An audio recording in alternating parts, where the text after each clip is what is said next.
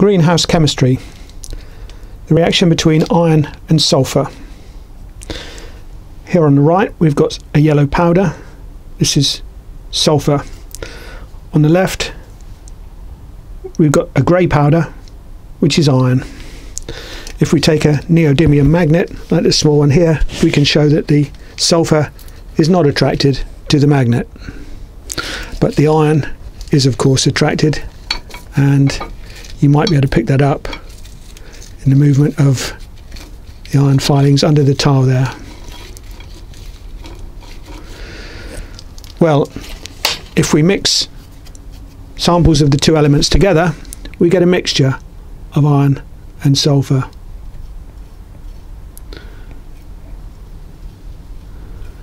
So there's some iron and here's some sulphur. Mix them together.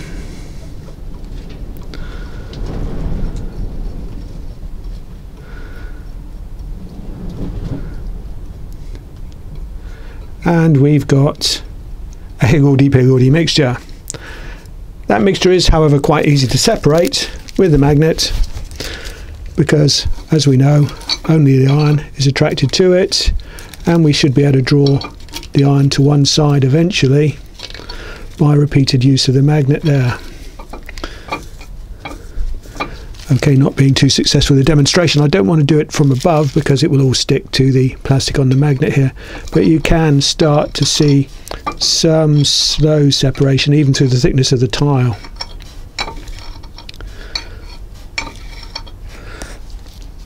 So that's our iron and sulphur mixture. But what happens if we heat the mixture? Well, we can place some mixture in a bottle top such as this and heat it and see if we can see a chemical reaction taking place. So let's put some of that mixture in there. I think we probably need some more sulphur in the mix. So we'll take some of that mixture of iron and sulphur,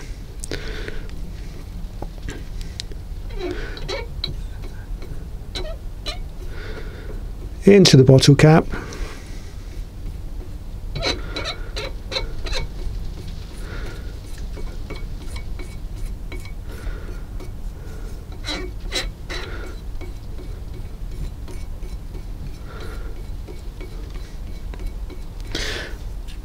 give it another little mix, and then that's ready for heating.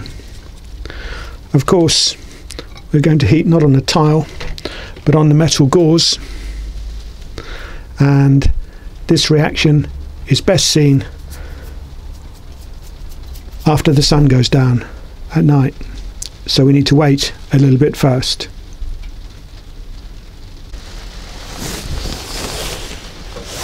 So here we are a few hours later, after dark.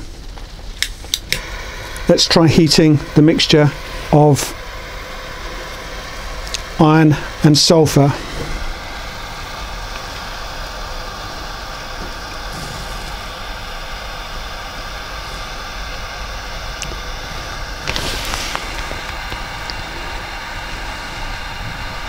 So the first thing that you can see happening is that the sulphur melts.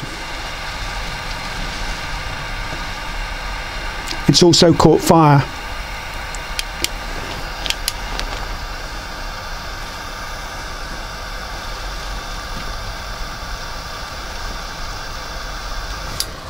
And now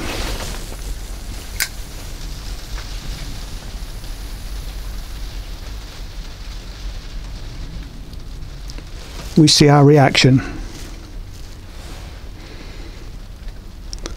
So that's the reaction between iron and sulphur. We'll have a look at the product when it's light in the morning. Having inadvertently lost most of the product from the first reaction at night, we decided to repeat the reaction. So here's another bottle cap charged with a mixture. Let's place it on the gauze, and all we need to do is heat.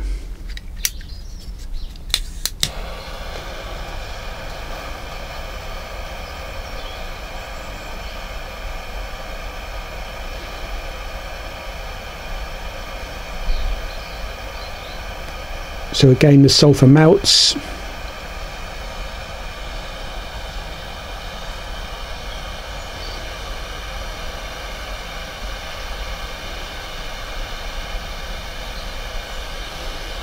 It's getting quite hot, and there's our reaction.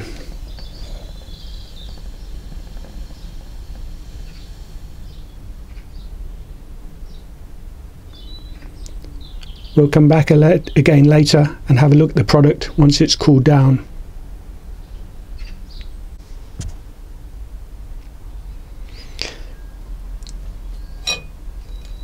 Here's the product from the second reaction of heating iron and sulphur. We can see a dark grey material fused into the bottom of the bottle cap, which looks very different from the powdered iron and sulphur that we started with before heating. Again, this material doesn't want to come out of the bottom of the bottle cap easily, and having lost one set of material, you can see it's again crumbling with a lot of difficulty here, pushing with this stick, and we are getting a little bit of crumbled material there. So if we pour that out, you can see again a dark speckled material, which we suspect will be attracted to the magnet because of perhaps some residual iron. So yes, it is there, but nevertheless we've made a different, totally different material there, and you might like to investigate that further with some chemical equations.